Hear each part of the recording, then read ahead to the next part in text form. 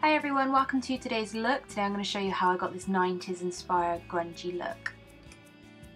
So I have done my foundation, concealer and powder, which will be linked down below, and that quite clearly wasn't a good start to this video.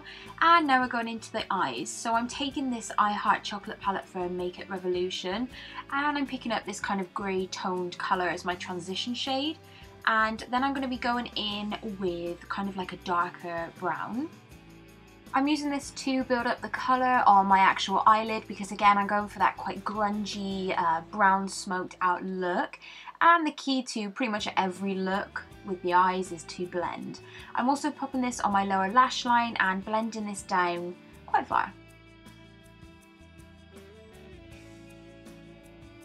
So I'm taking this other shade here from the same palette, and this has kind of got a red, kind of like that reddy brown look to it, and I'm just going over the brown that we originally placed on our lid.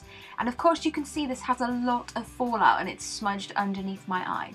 But anyway, I'm going in with Let's Roll Dazzle Shadow from MAC, and I just pop this on the top because again I love the colours, I love how it like really pops on the eye underneath the brown, and I suppose maybe this could be a modern 90s look, I don't know. Anyway, I'm going in with my favourite liquid liner, which is the e.l.f. Precision liquid liner, and I'm just doing quite a big dramatic wing and then also going in with some mascara and lashes. Now I'm taking the NYC, I think this is the Sunny Bronzer, and just warming up my cheeks ever so slightly. And then after that I'm going to be going in with a Make It Revolution highlight, which is in the shade of Peach Light. I wanted to go for something that's quite peach slash pink undertone because it tied in very well with the eye look, rather than going with something like usual standard gold. And then I'm just going in with, I think this is it's Dervish lip liner from MAC.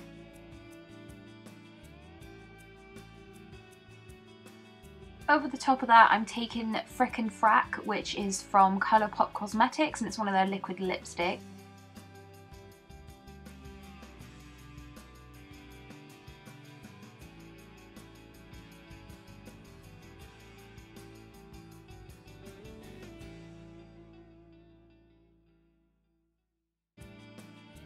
Now I'm just using some concealer, mainly in the middle of my lips, because this just gives the illusion that they're bigger, and I'm just gradually smoking this out.